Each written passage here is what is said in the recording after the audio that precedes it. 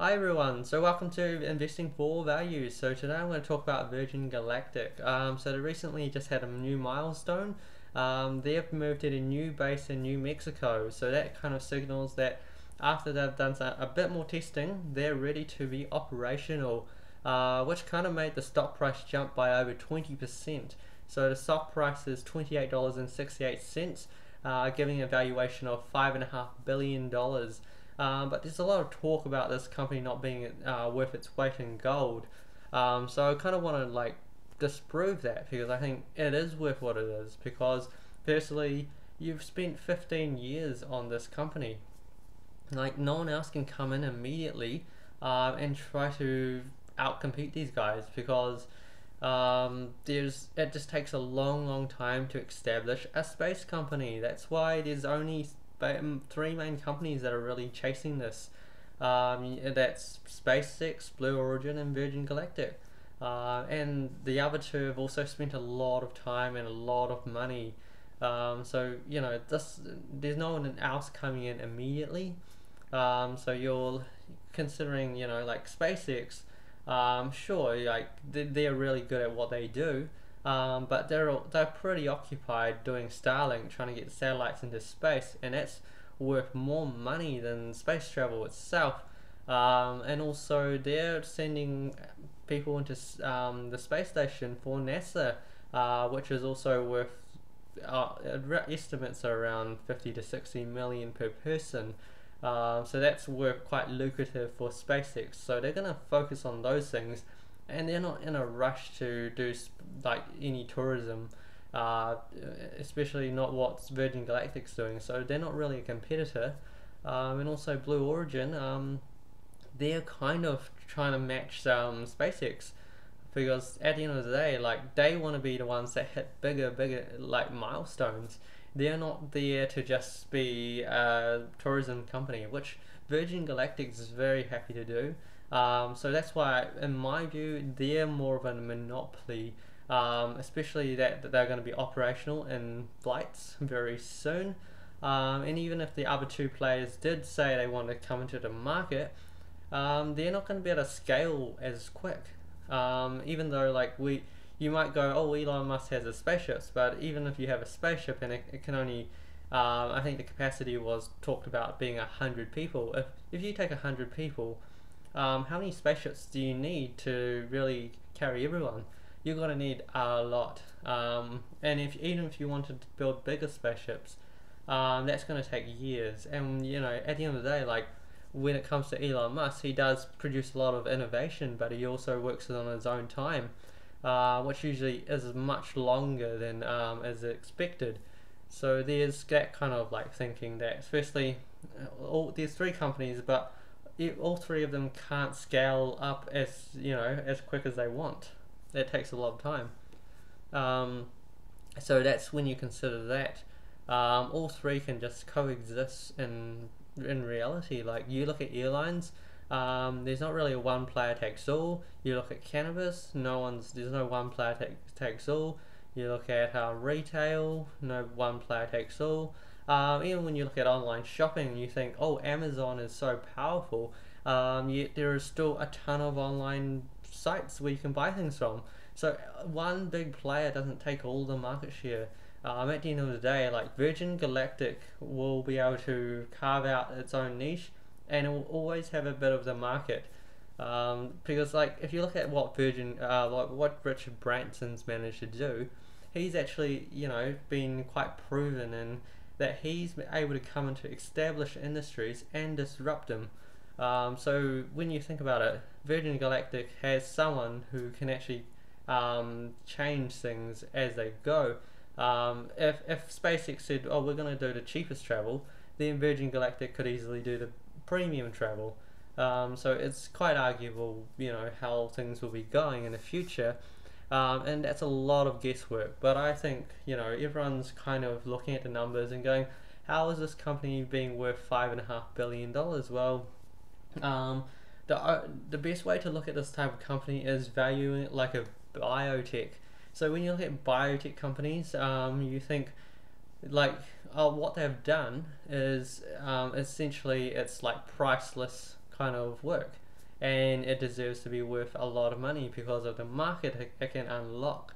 So when you think about a drug company that makes a drug that can cure diseases and all that, and they're the only ones with the drug, so you have to buy it off them, or they're one of the few players with the drug and you have to buy either off them or the competitor. And then they get huge valuations. Like I can think of many like biotechs that are worth $5 to $10 billion, that have barely any revenues, or just like in the revenues of the tens of millions, or just a couple of 100 million. Which once SpaceX becomes operational, it will be in the hundreds of millions next year. So when you consider that, it's perfectly valued at the right space. Like in a sense, like you might even say like this has even a bit more room to go than this, because well, based on the current situation, like based on what they've built, never mind how whether they are operational or not, you have to consider the amount of time they've spent, the amount of money they've spent, and the potential that's going to come in, because that's how we value biotechs, right? We only value biotechs because most of the work that happens takes a lot of time to get done, and it tends to have a sort of like a competitive advantage or something that protects it. And the thing with space is like that's this very same thing.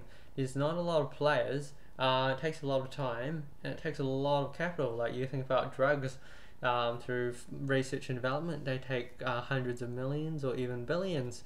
And the same thing with spaceship companies. The problem is everyone just keeps comparing this with normal flight.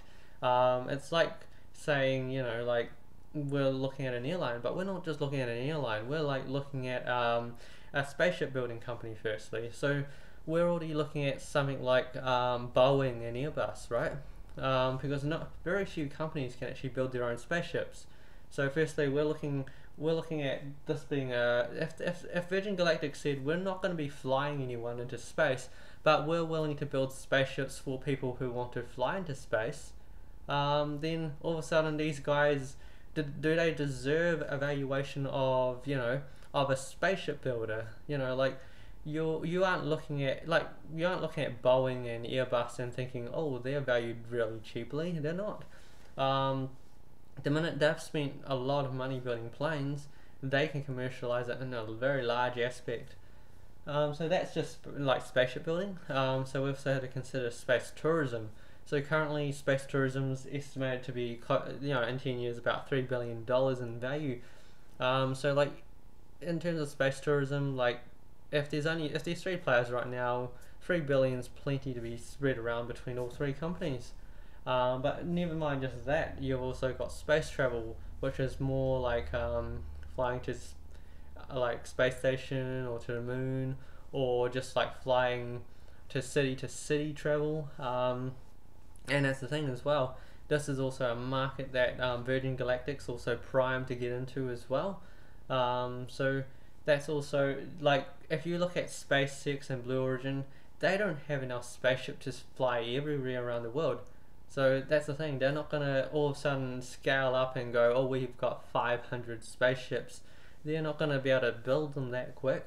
So when you think about it, they're all going to be sharing this type of revenue. And I bet you SpaceX is more like focused towards outer space, and maybe in the long term it will do the long term travel, because you think about the spaceships, they're very large, and then they have more of a high advantage when they're flying the longest distance. But if you look at Virgin Galactic spaceships and the plane, they actually suit a shorter distance than say what SpaceX or Blue Origin would be good at. So in that kind of sense, each one is good at different things, and also like we have to consider that in the future, space industry is going to grow substantially. Like currently, it's valued at a $400 billion industry. In the next 10 years, it's set to double. And when you've got the company that's building spaceships, there might be even more potential for a new business that could happen. So never rule things out. So like looking at these things, you can see like where in the next 10 years this company has a lot of potential. And that's why you value it like a biotech. You don't value it like a normal airline. You don't go, oh, what's your revenue that you can earn currently if you start flying. You're looking into like 5-10 years ahead, and that's what a lot of people do with biotechs. And that's the thing. It's Most people don't consider it that way, but that's how you really have to consider Virgin Galactic, because even though it's doing travel, it's doing it by spaceship, which no one can immediately come in and challenge them. Like if you were an airline, sure, someone could go to Boeing or Airbus and go, oh, I want to buy a few planes and I want to open my own airline and I want to just start competing with everyone. But the reality is, no one's really going to be able to do that immediately. And like an airline, you might be able to do it sometime soon. It might still take a couple of years to establish, but like a spaceship company, good luck trying to establish that in like a couple or few years. This isn't something you can just do easily, just especially because there's so many different risks involved, and it's not something you can just do easily. There's not a lot of people that are trained spaceship flyers. There's no spaceship flying school, so that's the thing. These companies just have to train their own pilots, that's the thing. They've basically built everything themselves from the ground up. So when you consider that, is 5.5 billion overvalued for such a company? Definitely not. Like in terms of what they've built, in terms of what their potential can be, it's not overvalued. And also, like, everyone kind of thinks too linear. Firstly, everyone's thinking it's one player takes all, and also no one's thinking about in the future that they can actually increase prices. If they start off at $250,000 and say like demand is actually too high, they could actually put the price up, or they could put the price down, but the cost of travel could actually decrease. So like currently they can sit about 6 people. What if they build a slightly larger spaceship that can sit like 10 people, and all of a sudden they can bring the price down quite a lot, but they would be making even more revenues, because usual cases with overheads, they don't actually get that much higher, if you know what I mean. Like firstly, you've still got the same amount of pilots, and you might use a little bit more fuel, and it might cost a little bit more to build the spaceship, but that's probably more or less where it goes to. That's why what I'm looking at in terms of how I'm valuing this, rather than going, oh, I can make these projections. At the end of the day, projections aren't necessarily that easy, and they aren't always that obvious as well. So that's kind of my thinking how you should value Virgin Galactic. And regarding if I have any future projections of this company, like firstly, I think this year they can get to a 8 billion valuation, if not slightly higher, because everyone's going to want to value the success. But I think that's going to come along once they actually get into space and they actually perform the first commercial flight, and everyone can see their potentials. And then after that, I think they can just keep growing that valuation outwards, because of what a specialty this company is. So that's kind of what I'm seeing in terms of that valuation. But you might have a different view. It's perfectly fine. We can have different perspectives. Do let me know what you think, though. It's always interesting to compare perspectives, particularly with such a company. Most people will find it very hard to understand and also very hard to value. You only have to be looking at biotechs, and in trying to value biotechs, in which itself biotechs are not an easy type of industry to value either. So that's why when you value this company, you have to actually look more closer to biotechs than airlines or stuff like that. Yeah, I think that's how you should look at it, rather than looking at the media or looking at other people and them going, oh, this is overvalued, it's not worth this current pricing.